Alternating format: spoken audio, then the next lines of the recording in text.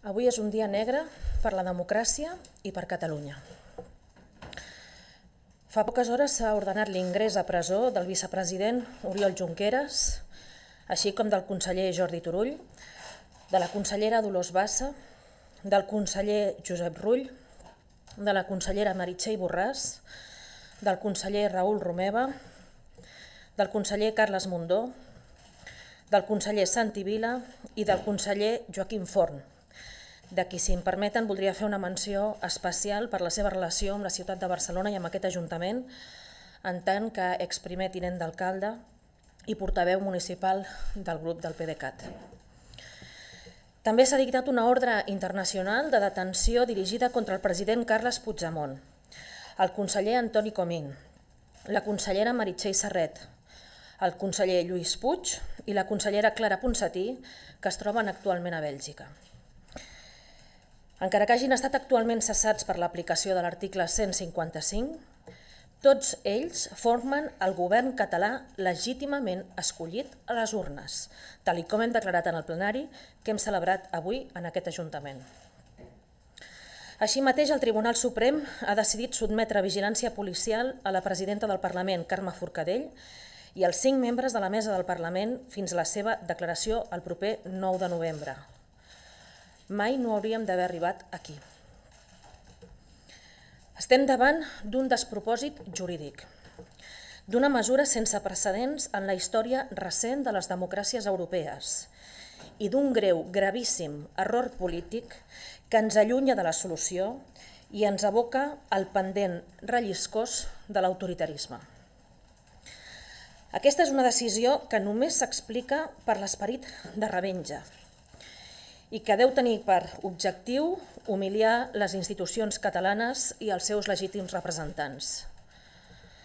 Aquest és, sens dubte, el pitjor atac que ha rebut el govern català en democràcia.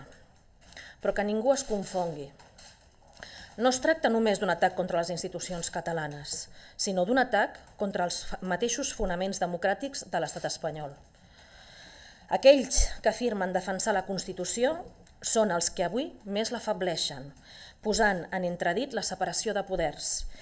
I això ho han d'entendre tots els ciutadans compromesos amb la defensa de la democràcia a Catalunya i a tot Espanya. Com a alcaldessa de Barcelona, capital de Catalunya, i conscient de la gravetat del moment que estem vivint, em dirigeixo a la ciutadania per expressar el meu rebuig als empresonaments i el meu ferm compromís en la defensa de les institucions catalanes i dels seus legítims representants. Exigeixo al govern de Mariano Rajoy que faci les passes necessàries per aturar immediatament aquesta espiral repressiva. Instar a la posada en llibertat del vicepresident Junqueras, dels 8 consellers empresonats, de Jordi Sánchez i de Jordi Cuixart. La relació Catalunya-Espanya s'ha de resoldre amb les urnes, no amb la presó. Enfront a aquesta deriva autoritària de l'Estat, em dirigeixo també a la ciutadania catalana, a les entitats, als partits i a les administracions locals compromeses amb el catalanisme i la defensa dels valors democràtics, perquè estiguem junts a l'alçada del moment i bastim un front comú per defensar la cohesió social, recuperar l'autogovern, oposar-nos a l'autoritarisme del govern de Mariano Rajoy, la instrumentalització de la justícia i l'atac contra les institucions catalanes. Faig una crida a tot el catalanisme polític perquè ens unim en exigir la llibertat de les persones empresonades, l'amnistia i per aturar l'aplicació de l'article 155 a Catalunya. I deixeu-me que acabi enviant una abraçada molt especial i sincera als familiars, a les amistats i als companys de les persones que avui han entrat injustament a presó, així com també de Jordi Sánchez i de Jordi Cuixart, que ja porten més de 2 setmanes injustament a presó. Per totes elles, el nostre afecte.